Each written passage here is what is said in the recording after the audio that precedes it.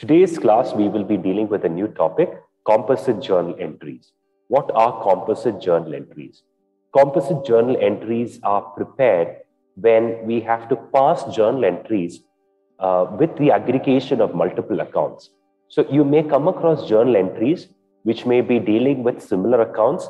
So instead of passing separate journal entries, what we would be doing is we will be combining these journal entries and then we would be preparing them.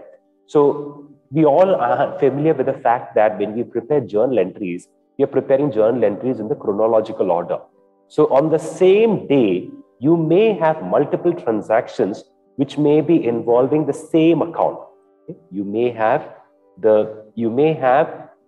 multiple transactions which are taking place on the same day involving the same account. So instead of passing separate entries for this, what we can do is we can combine the transactions together and then we can prepare them. Okay? So these entries are referred to as composite journal entries. So composite journal entries are prepared usually when multiple transactions are taking place on the same day. So that's the first condition. For you to pass composite journal entry, the first condition is that multiple transactions should be taking place on the same day. Second thing is, in these multiple transactions, there should be the involvement of some common accounts. Okay, there should be the involvement of some common accounts. So that is when we go for composite journal entries. And finally, by doing so, it will help us in simplifying the process of passing the entries. Okay? The process of passing these entries, it will become easier for us. It will become simple for us. Okay? So that is what is meant by composite journal entries. So composite journal entries helps in simplifying the process of passing the entries into the books of accounts. Now let's look at a question together.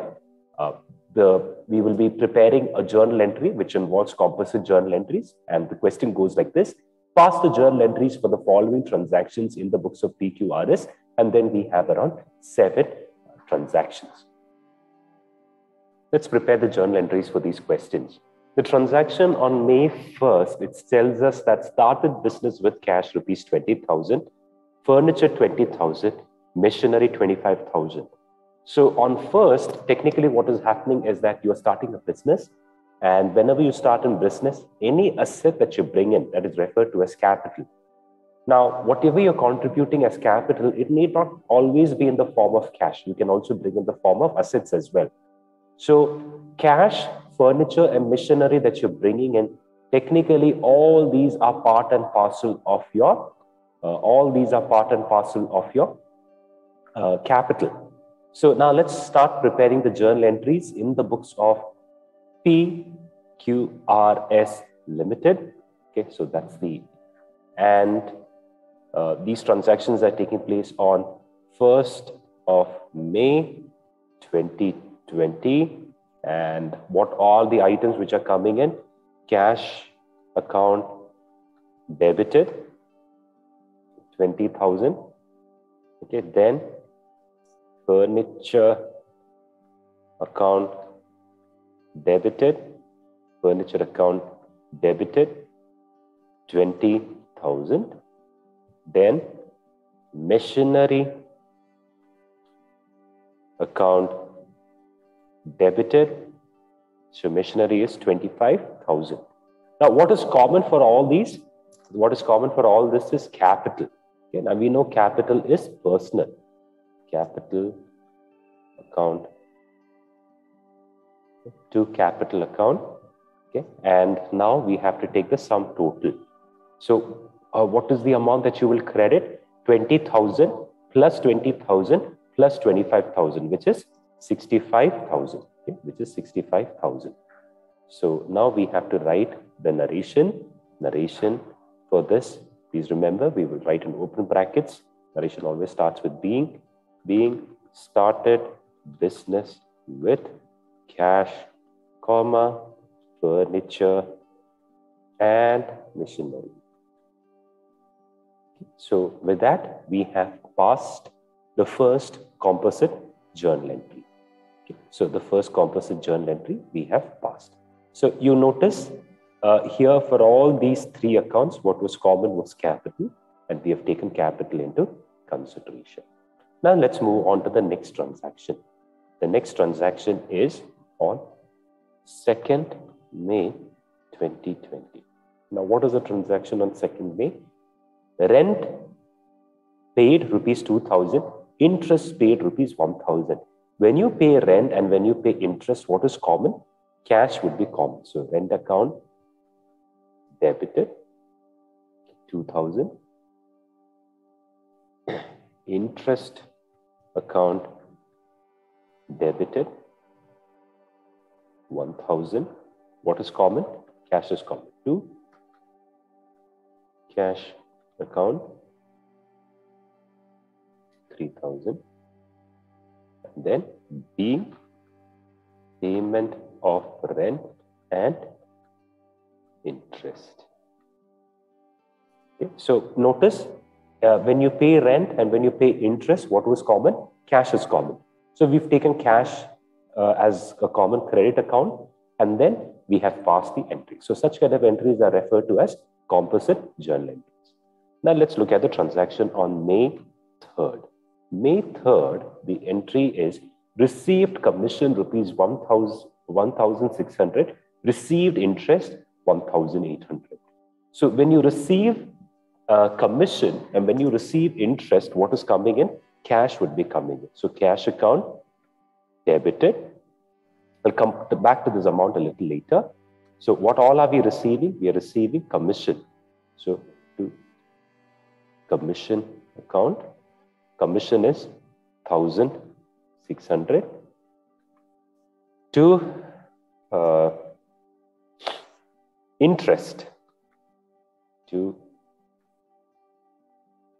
interest account, 1,800.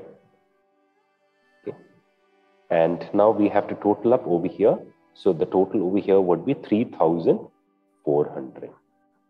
Let's write the narration. Being receipt of commission and interest. 4th. Now let's look at the transaction on 4th. 4th, paid wages rupees 3,000, paid commission rupees 500, paid repair rupees 3,000. So what is common for all these payments? For all these payments, what is common is that cash was common. So the accounts which are involved here are wages account debited. Wages is 3,000.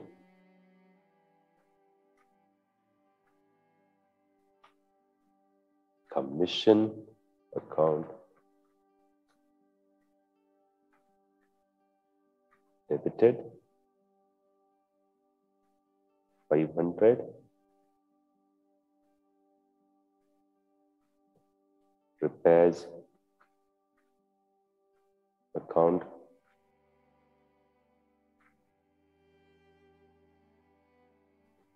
$3,000.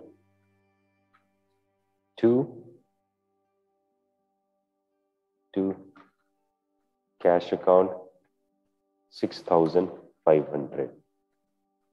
Being payment of wages, comma, commission and repairs. Okay, so with that is over. So here we have 3 entries and that has been taken care of. 5th May 2020. Purchase furniture rupees 20,000, machinery 24,000. So when you purchase machinery and furniture, what is going on? Cash is going on. So furniture account debited 20,000. Machinery account debited 24,000. To cash account 44,000. Let's write the narration. Being purchased furniture, and machinery for cash. So with that composite journal entry is also done. Now let's move on to the next one. 6th May 2020. Sold goods for 5,000 and land worth rupees 10,000. So when you sell goods and land, what is coming in? Cash is coming in. So cash account debited 15,000, because it's a sum total of 5,000 and 10,000, to sales account 5,000, to land account 10,000. Narration being sale of goods and land.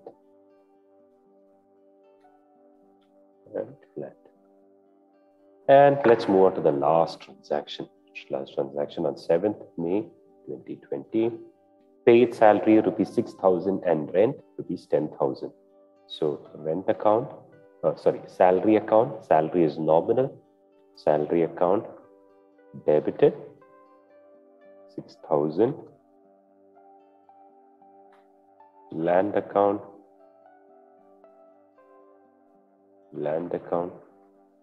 debited 10,000, to cash account 16,000, being payment of salary and I'm so sorry, it's not land, this is actually rent. Salary and rent.